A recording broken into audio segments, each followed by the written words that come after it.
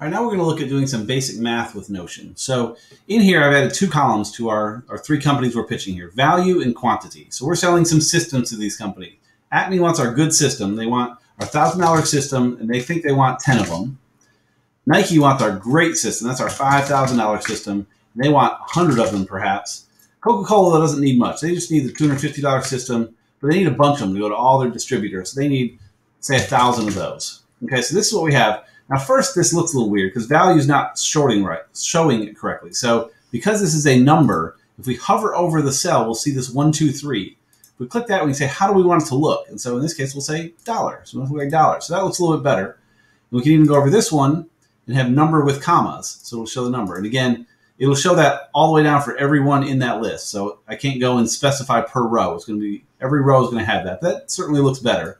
But how much is this really worth? You know, if Acme has a $1,000 thing, they buy 10 of them. Let's get the total here. So let's do some math to get the total. So total value, we're going to make that a formula. And so again, if we click in here, we can say value, and it plugs that in for us. And then the asterisk means multiply by quantity. And that's it. We put done, and it puts the total value in there. Again, it's the wrong format. It should be dollars here for us. So let's go ahead and tell it it's dollars. And so we have our dollars. That's a way to do some quick math. So any formula you want to edit like that, again, you can pull your things here, and it's just plus, minus. If you need to divide, it's just a slash, a forward slash.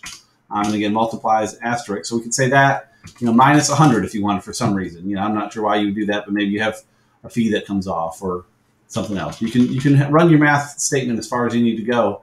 That's a quick look at how you can do some math in databases in Notion.